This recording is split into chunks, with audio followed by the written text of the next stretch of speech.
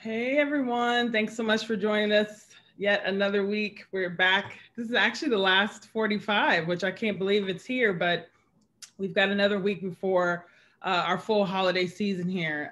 So this is our last one. Very excited to kind of get to this point because I'm kind of over this year, as I'm sure so many of you are. But I also wanted to end the year thinking forward. And so today we're talking about personal branding, but actually, I nerded it up because so Roger's not is going to talk about the more exciting stuff. I of course had to make it very nerdy in marketing, and I thought about his journey, his travels, which we'll share in a little bit. But I thought about what could we all connect with, and this idea of personal branding. We all have a personal brand, and it's basically how people perceive us. It's also utilizing our experiences, our social channels, our network, our influence in order to move our careers, business projects forward. So we all have a personal brand. And I do believe with COVID, although there's been negatives and positives, one of the highlights has been this greater connectivity because we're all using video conferencing tools. Before COVID, some of us were already doing Zoom a ton and using it for so many different things. Now, my mom is on Zoom. So that's already just that step alone. That's scary by itself. And now she's already ready to teach a Zoom class. My fear is that I'm going to turn into her, and Baylor knows what I'm talking about too. The fear is that you don't want to turn into your parents, but I feel like I'm already turning into her right now. An expert within 2 days of doing something, yes. But today we're going to talk about personal branding next level. I call it 3.0 because now with this greater connectivity and everybody's using video conferencing tools, that we now have the ability to build a bigger brand, and we have the ability to expand our network, that we are no longer confined by our zip code, by where we live, that there's nothing kind of stopping you from expanding your network. And so today is just kind of getting you to think a little bit bigger as we kind of end the year. And you can expand your brand and expand your network literally from where you're seated right now. So, and I think that's really exciting, and trying to find a silver lining out of all the craziness this had this year. And so I thought, who would be a great person to talk about this topic of, using the world, if so to speak, and building a network around travels and people around the world than my friend Roger Bissell, who is an entrepreneur, self-made, but also has been in the hospitality, food and wine industry for, I won't give the total years, but he's been doing it for a while. He's definitely, I think many call, and I definitely refer to him as a thought leader in the space. But what's been exciting was that he has, he's used all of those years of experience to kind of create and forge his own path, to not follow the same traditional path that maybe his career started out to be. And he's got a new project that's going to be starting next year that kind of was influenced by this journey that he's had this past summer. No one else has been able to travel out of the country except Roger Bissell. Literally, he's been in Italy this year. So, and I've gotten to hear about these travels and see it while I'm sitting here in the comforts of my laptop. But he was there for a purpose. So I definitely want to get into that. So Roger Bissell, welcome to the 45. Well, good morning, and thank you for that introduction, Jasmine. You're too kind. And it's okay, you were there with me. Okay, great. So we always start off with a little toast. If you want to bring your cup up. Actually, can I get my coffee cup if you give me 5 seconds? Okay, we'll wait for the toast. He's gonna go get an espresso. But in the meantime, a little bit about me. My name is Jasmine. I always feel like I know everyone, but I know this is broadcasting on Facebook right now. And so if we have not met, my name is Jasmine. I am an entrepreneur based in Dallas, Texas. Very passionate about connecting the community, and started the 45 a couple months ago because I just was feeling very scattered and kind of separate from people. And I started talking to other people, and they were also saying, we're needing some structure or some conversation. So we just started hosting these chats every Friday. They're always 45 minutes long, very informal. There is a video after, so if you don't get to tune in live or miss some of this, that it's on YouTube. So, and hopefully next year, my goal is to just turn all these conversations we've had this year into a podcast. So for those that don't like to get up early or not morning people like me, but still want to listen and connect with the amazing guests we've had to join us, they'll all be available for you next month. So Roger, are you ready for your toast? I am. I've got actually coffee cup full of espresso, not so it's I'm gonna be watching. Here we go. Uh-oh, so okay, so we can start counting down to the craziness that's gonna ensue then, huh? Okay, thanks for joining us. Thank you. Okay, so can you tell us a little bit about who you are, what you do, Yeah. and then what are you currently obsessed with or watching? I do preface this every week because there's no shame in my game that I do watch Real Housewives of New York. Okay. This is the thing that I'm obsessed with. And I watch crime shows. I have a weird obsession with crime shows as well. So what are you watching, and tell us a little about who you are and what you've been doing. Sure. I'm gonna back into it. I'm just gonna start with what I've been watching. I actually don't watch TV. I don't either. I watch it all on my phone. Yeah. I don't know. I mean, I don't. No movies, no Netflix? Occasionally I'll get hooked on a series. Okay. And then it's done. So the last one I watched was called Gomorrah. And it's absolutely amazing series, but you have to like subtitles. And it's an Italian series. You get sucked in and feel like you're the main character, and you feel like you're a dark, nefarious drug dealer in Napoli, Italy. So that's what I like to watch. I like to live vicariously through Ciro. So, and is it on Netflix? It's on Netflix, the first 2 seasons. They're currently filming season 5. It's a hit. If you've watched Fargo in America, the Fargo series, Salvatore Esposito, he is a recent appearance. He's the Italian guy, the big kind of muscle guy on it. He's one of the co-stars of Gomorrah. And it's actually a really great series. You should watch it. I will watch that after my Jeffrey Dahmer. The filmography, the cinematography is absolutely, and the script, it's perfect. It's written like each episode is written like an actual movie. Okay. So, I will add that to the Jeffrey Dahmer biopic was on my list. No, it's not that dark. I know, but I watched those weird, like I'll watch Real Housewives of New York, and then I'll watch one of those weird, I have an obsession with that stuff. So I'm just gonna mix it in. Yeah. So my background, I kind of have an interesting story, and I'll give you the quick version. I was born in Italy, and my parents died when I was quite young, before the age of 10. I was in an orphanage, a Catholic orphanage, and I got adopted by a family in America at a young age, and grew up in New England on a farm. And from that farm, it just reinstilled my passion for local self-sustainability, and really a very romantic, a bucolic kind of life. It was a very interesting lifestyle. And from there, I went to school. I grew up much like anyone else, and went to school and decided to go into finance because that's what everyone pushes you to do. But I realized my heart wasn't in it. I was in Chicago, and while I made great money, it wasn't my life's calling at all. And I decided during that time period, me and a few business partners had bought a restaurant, and I had always worked in restaurants through college as a teenager. I went back to what made me feel good, and that is bringing joy into the life of others through that. So that's been an interesting journey after spending 8 or 9 years in finance, and to realize your life's purpose. And from there, I owned a Michelin and consulted Michelin restaurants, private clubs, resorts. I became a master sommelier along the way, and many other kind of cool accomplishments. But for me, right now, what I'm working on, and I've been working on for the past 1.5 years, is to inspire others to want to broaden their horizons and travel through culture, food, and wine. So I launched a show last year called Unwind Live, kind of introducing you to some of the amazing network of people that have blessed me in my life, but also have shaped me in some way. But some really cool people, chefs, artists, winery owners, all around the world, just trendsetters. But looking forward to next year. Next month, I've got a Before you go there, though, let's slow down before you go there.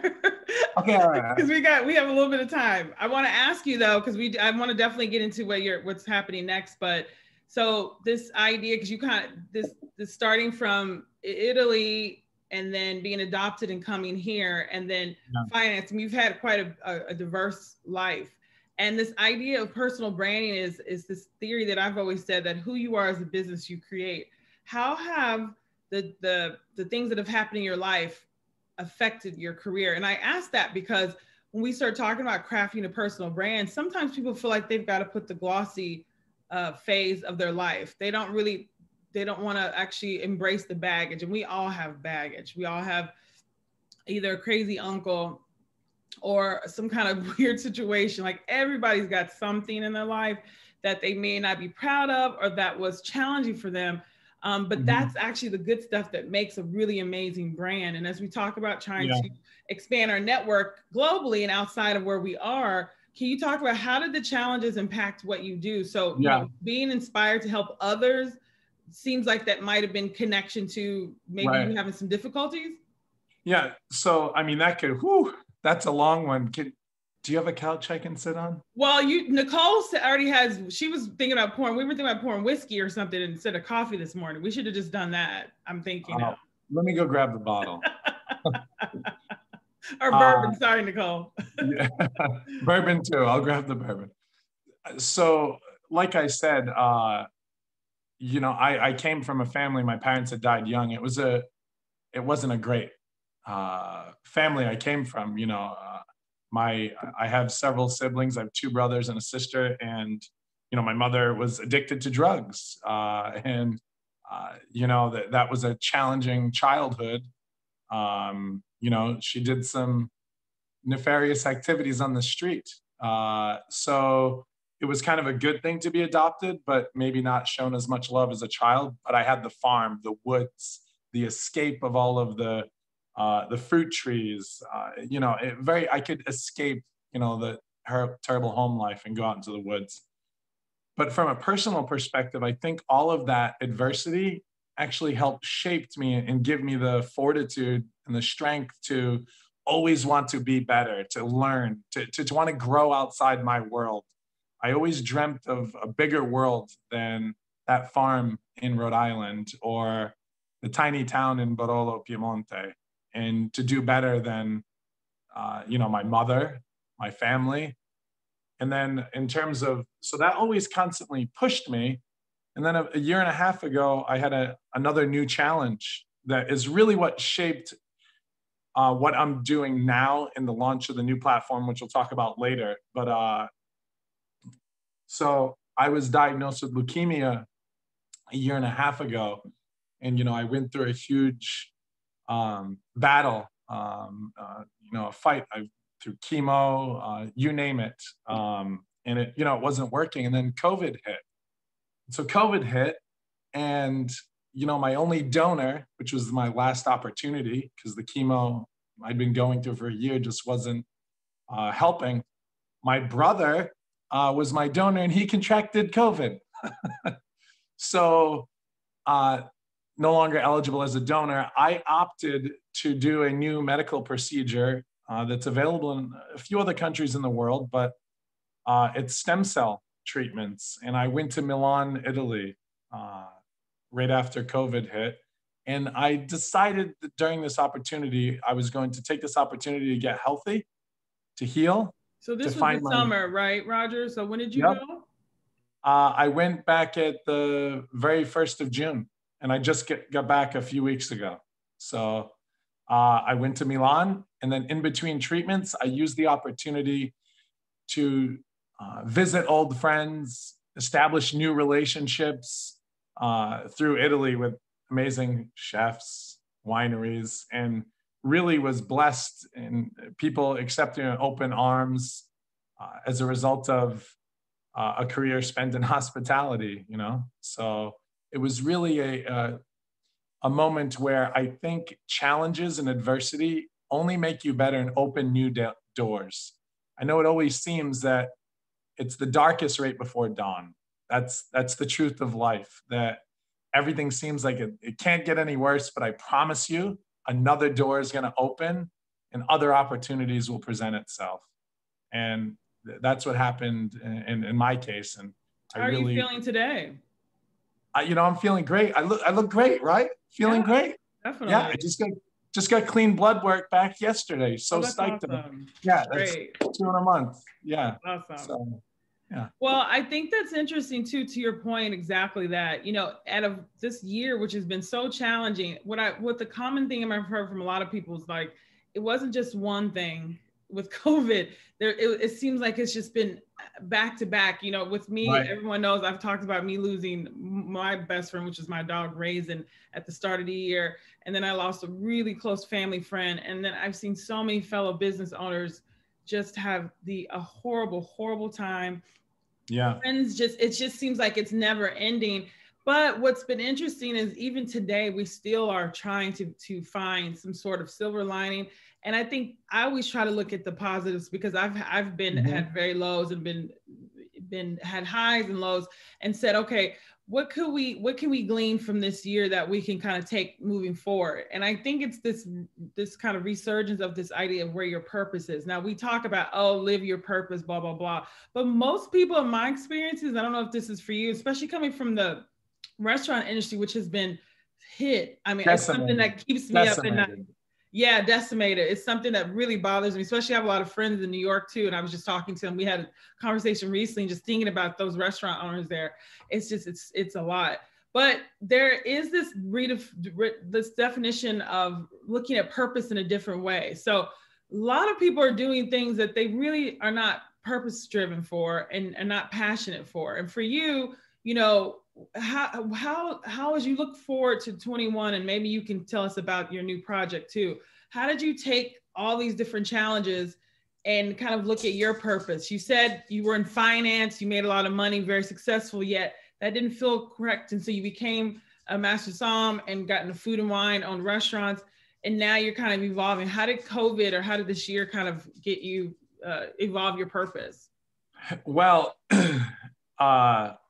maybe in our industry, it's a little bit different than others. Ours was self-imposed by the government in many cases. So I think, that was unfortunate. But if you look at it across all industries, if you look at the restaurant industry, they have adapted and modified with the times better than, I shouldn't say better, but with the best of them. I would agree with you.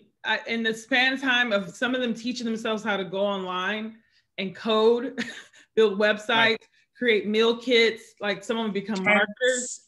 It's been amazing. And then and then all the entire time thinking from an operational perspective, moving facilities, get creative with spaces, get creative with dining. I mean, really, and like that on the fly, like immediately. Talk about shifting a business model consistently. And when you look around the world, so, and it's very state specific. Are most of the people tuning in from Texas? No, all over. Okay. So I'll pull up England, for example. Gordon Ramsay. Right now, Gordon he's had to open and close like 8 times. What kind of business model? Let's think about that in another manner. What if, as a dentist, a doctor, a surgeon, they said, okay, you can run your practice. And then 3 weeks later, no, sorry, you got to close. Can't run it. I know you were launching a marketing campaign and you had shifted your model and you rehired people. No, sorry, got to close. Oh, and the money we gave you? Yeah, you only get that if you keep people employed for X amount of time. Sorry, nope. And but to do that 8 times, it would basically be better just to not do anything. But they've adapted, they've survived. I've always thought that I don't want to say like a Darwinism kind of thing, but I truly believe that adversity and competition inspires people and really brings out the best. You get some of the best inventions, creations, and out of people in times of absolute despair sometimes, or challenges. So for me, it was a little bit forced, like I said, but at the same time, I had started to look ahead to the future, that I wanted to go more global and connect with, because my network is so huge across the world and people are always asking, do this, do that. I How did said, you you get know, a big network though, Roger? Like, how did you have, is it just from working in the different industries or because you've got the Italian connection? Like, how did you get such a big global network? well, I've always been maybe a big personality, and Does that mean like a I've made diva? Was that what that means? no, Oh, no, not at all, not at all. I've always really enjoyed lighting up the life of others. So when I go in a room, I make it a point to really get to know everyone in the room. And over the years, also getting to know other people has created a person that's a little bit nomadic. I need to be, I need to find a new challenge at every point in my life. So I've made it a point to always travel, come hell or high water, to travel. Because when you travel, I think you make great friendships when you really travel. I don't mean going to Bangkok, Thailand, and sitting at the Peninsula Hotel and eating American food. I mean, like really getting oh, out with the okay. people and getting really inundated with the fabric, the locals, the authenticity of life to where you go. And along the way, find ways to help them and connect with them. And maybe sometimes for the future, many times over my life, I'm even drawing on connections now and reconnecting and collaborating with people I met during a finance career that now we're finding a way to work together again. And it's really inspiring when you can hold friendships and really create things for others and for yourself in that way, because that's what life is about. It's about inspiring and helping each other to build something bigger than just you. What Because at the about end when of you your don't feel like you want to inspire people? One of the things this year is some people are just hard to even just log into Zoom, honestly speaking, or just to brush your hair or to yeah, actually show up. Like this has been a hard year. So ideally, yes, we should be inspiring each other and we should be brushing our hair and we should be showing up to stuff, but that's not happened this whole year. So like, how do you get this natural inspiration? Do you have days when you're not wanting to inspire people? You want to just tell people no today? well, I'm a bit different. I hide myself from the world. Uh, Okay, that's the key. I yeah, do too as well. So I trust me, I understand. yeah. But those days are few and far between. Actually, many people have asked me, Roger, you can't possibly be this happy all the time. What's your secret? No way. It's not possible. No, it's possible. Have you ever noticed that when you feel happy or you have a happy thought or you smile at something, let's say when you're looking at someone else and they're texting on their phone and you see them smiling, you know that like it's they're just texting, but something lit up their life through the text and it radiates to the rest of their body. And that creates this rush of endorphins. It's a chemical reaction in the brain, and it's contagious. People want to be around other people that are positive. People want to know, hey, what's the secret? Why is he smiling? I need to be around this. And it attracts business too. If you're in business, if you're happy, you're positive, people want to know. They want to know. It infects others in a great way, you know? So So so then I need to be around happy people. yeah, or get an animal. They're always happy for the most part. Okay, you know about Cash. Some of you guys have already met Cash here on the 45. He's a diva and very moody, but we'll keep working on it, Roger. We'll keep working on it. So we talk about travel because you said one of the things you said about building this network, and as we talk about one of the elements of a strong personal brand is your network. And a lot of us stay Sure. very insulated with the people we know and don't think outward. I know I'm an introvert and sometimes networking. Now I've had to just from the business I've been in, I'm always constantly meeting people. But even at networking Mhm. events, it's still very stressful for me. That was when we had networking events. And you mentioned something about travel, being nomadic, and travel's been the way that you've built this network and had all these business Mhm. opportunities. Here in the States, we are still limited. Now I know we're hope that in the next couple of months things will start to change, but how can we still build our network and expand when we can't travel? And can you also share maybe your thoughts? I don't want to say predictions since this is recorded, but you've been in travel for so long. Maybe what you think 21 will bring us as far as being able to get to Italy or Bangkok or wherever. Sure.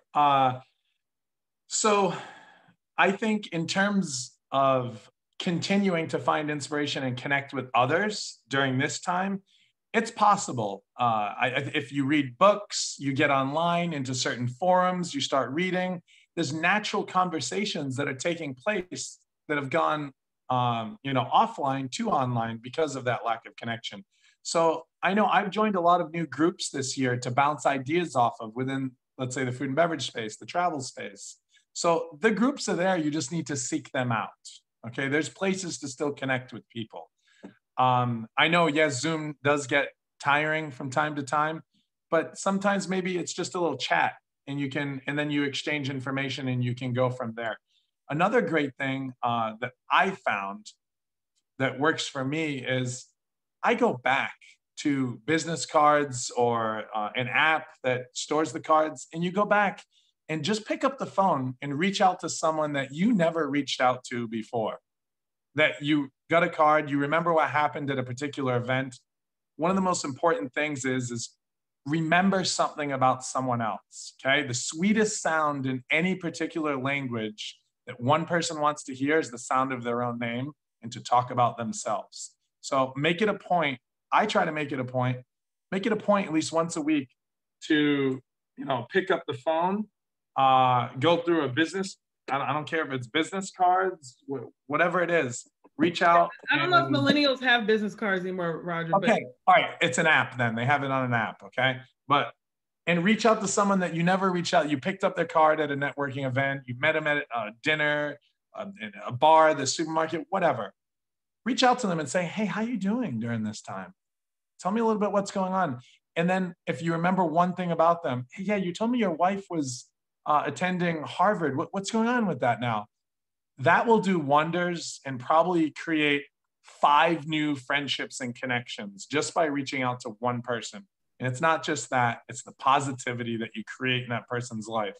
Because they say, how did he remember me? How did she remember me? Oh my gosh, that's so touching. You just probably shot with that one phone call or email, you shot to the top of his list of people that he or she is going to help and want to collaborate with because you did an act of kindness. I would agree with you. And I'd say go to where you are. So because I'm looking at the list, different ages and different industries, that if you have followers that have been following you for a long time and they've just been following you, they've been posting cool comments. Have you actually posted comments back to them? Have you actually gone through your list to see who's been engaged? I think that's a great strategy, Roger, thinking about personal branding 3.0. These are very basic things, but because the life has been so crazy and we get so focused on our own stuff, it's like someone coming to a party and they've been talking about themselves for 30 minutes, right? You be that person. So, but actually coming to a party and go around and say, I'm going to meet 3 people. We can't do that in person, but it's the exact same thing that you can kind of translate that to, whether it's phone calls. Now, I'm not a huge phone person, and people who are watching this that are friends with me will actually be like, Jasmine, you better not lie and say you're calling people on the phone, because I'm a horrible, horrible phone person, but I'm a prolific email. I can do an email out. I can do that. DMs, not so much. So I think wherever you are, whatever your sweet space, if you're someone that can go through those DMs real quick, it's just, I think Roger's point is this re-engaging your connections, if that's the point you're making, Roger, right? Yeah, but you have to remember, when you meet people, be really good about active listening, okay? Ooh. God gave us 2 ears and 1 mouth. Mm-hmm. So we should be listening more than we're Baylor, I'm gonna call on your thoughts on active listening, because I feel like, not to make it a gender situation, but in my conversations with men and networking events, I don't know if they always are listening to me. Your thoughts? We're listening, but we just we listen, but a lot of times we know what the end result. That's me. I go into the conversation, know what the end result is going to be. So you're listening, but you're strategizing at the same time. So I've learned to listen more, because I realize the more I listen to you, the more I can actually get to where I'm trying to go to the situation, because I can use what you're telling me or what you're feeding me or what you feel, you see, you think. It's like putting it in my little script of things to give you the perfect answer or situation or phrase to get to the result that I want. See, and that's what I mean. Like, that's for him, like we meeting where you are, right? Not trying to be anything outside of yourself. Now, Roger, Brienne says that she has a full box of cards. I know, I saw. And she's only reached out to half. And she's definitely younger. So I'm impressed that you have those business cards. But yeah, I think exactly, you haven't followed up. So this is a perfect time, right? Especially if you have any time off. This is a fantastic time to reengage. I love that strategy. And Nicole, I agree with you too. Emails and Zoom coffee chats, and the best advice that she's received is to be interested. To be interesting is to be interested, which I really love that, right? So let's talk about, Roger, you mentioned about finding groups and places to chat with people as we expand our network, but I feel like you're kind of already building something like this, right? For 21. So can you tell us a little bit about your project that you're working on, or kind of next level for you? Sure. So the project I'm working on currently, which is going to be launching next month, is going to be called Eat, Drink, Explore. 3 simple words, but that contain life at your fingertips, that contain a new life reimagined, and maybe what life should really be like. So everyone across the world can connect with someone else. They might not speak their language, but they can connect through food, wine, drink, music, art, and culture. It's the universal language across every single person in the world. So I have a new platform, which is dedicated. It's kind of an educational platform, but about connecting people and bringing them together and bringing people of different backgrounds together and shedding and showing a light on people from all across the world. So that's launching on January 7th, so that we've got a roster of amazing people from all around the world that we're going to have an opportunity to meet, classes, one-on-one, educational videos. There's some really amazing things happening. Well, I'm excited about that. And I think, to your point, exactly, like, we've got more commonalities than we have differences.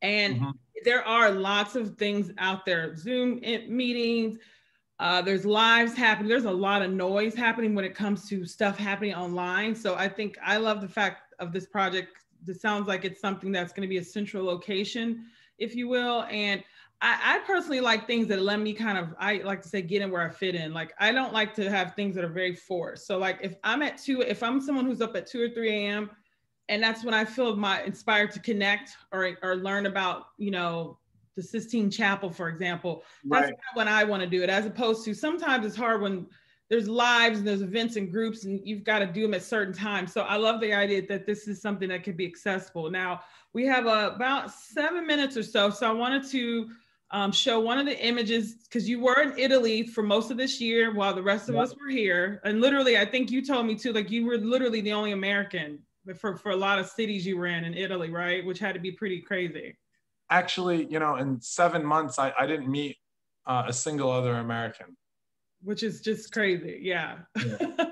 So I know that Italy has a special place in your heart, and you are, I don't know, it's not special, actually master in Italian wines, expert in Italian wines, also Spanish wines, certified in olive oil, which I did not know you could get a certification in olive oil. A master of olive oil? Yeah, of olive oil. You just gotta go. What do you think keeps the skin looking so fresh? Okay, I didn't know this is possible, but this is one of your images.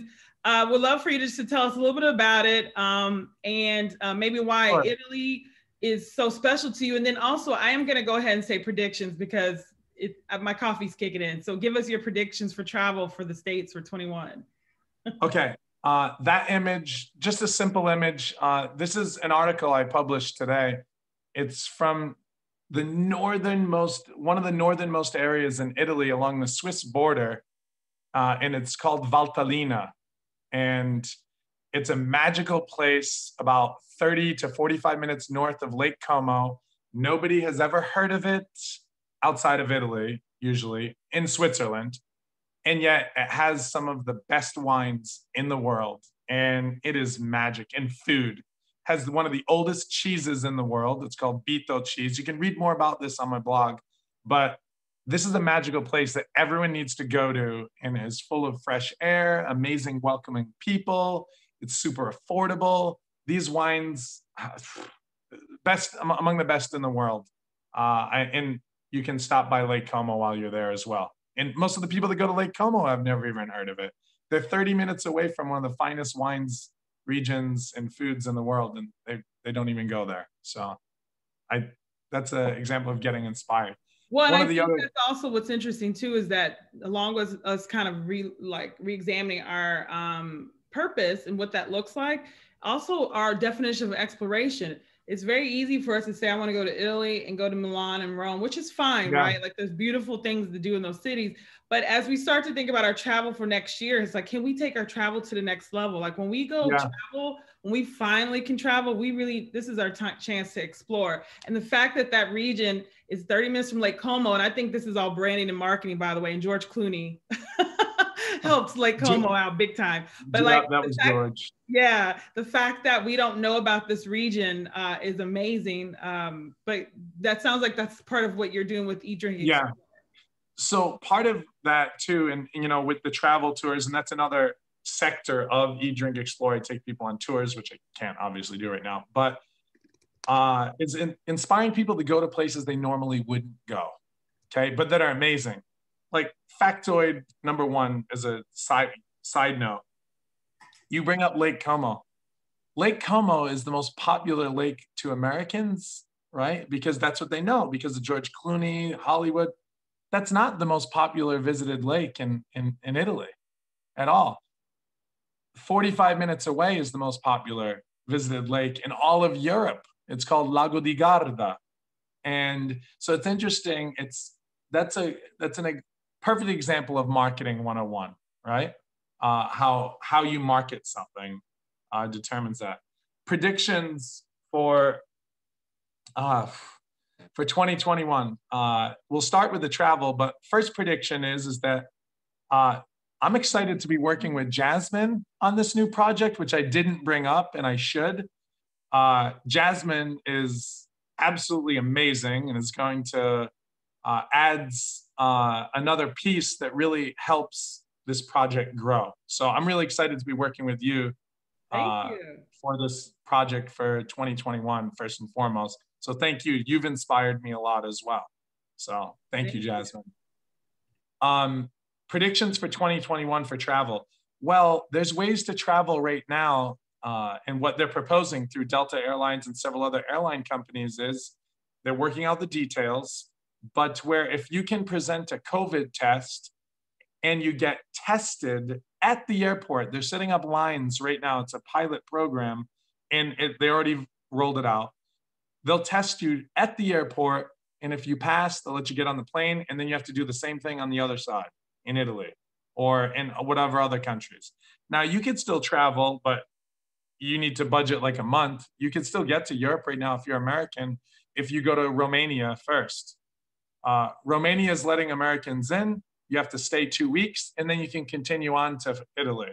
So you can't just do a wild, crazy trip to Barcelona if you can't do that right now. But which is interesting. So I think you're going to see, from a prediction standpoint, for the first 8 or 9 months of 2021, I think you're going to see people taking, those that have the means, extended vacations in areas that they normally wouldn't travel to quarantine for a few days and do quarantine activities. Maybe if I was there, my prediction is that you're going to see people traveling to places like Romania. Now they have to quarantine, but then you're going to see in home or in apartment, in hotel, exploratory activities that, like, where people will come and drop stuff off for them that are indicative of the local culture. And for 14 days, they have a captive audience. I think you're going to see businesses sprouting up and being made in this way. Then they'll continue on and they can go do whatever they want to do in Italy or France, Spain. Now, with the vaccine being rolled out right now,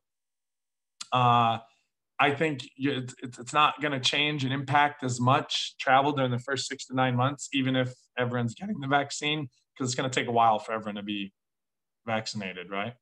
So I think that you're going to see record numbers in travel in the final quarter of 2021. That's what I think. But I think you're also going to see, my prediction is you're going to see areas in popular countries that aren't normally visited traveled, and then countries that normally aren't visited shoot much higher on the list because people want that new event. So we, of course, this time always goes by so fast. We've hit our times, 9 a.m. Central Standard Time here in Dallas. So we could, of course, keep having this conversation. I'm excited about this platform. I think it's really important right now. I also think now our conversations of doing something virtual, it's no longer the separation, right? Like this is just the new normal. And it doesn't mean we won't go back to hybrid or anything, you know, and go to in-person events, but now we're at a place now where we are truly online, right? We're truly virtual. Yeah. It's no longer in a virtual event. It's just going to be another event. So Roger, thanks so much for joining us. How do we stay connected with you on social? Sure. And how do we learn about each or sign up for it? Yeah.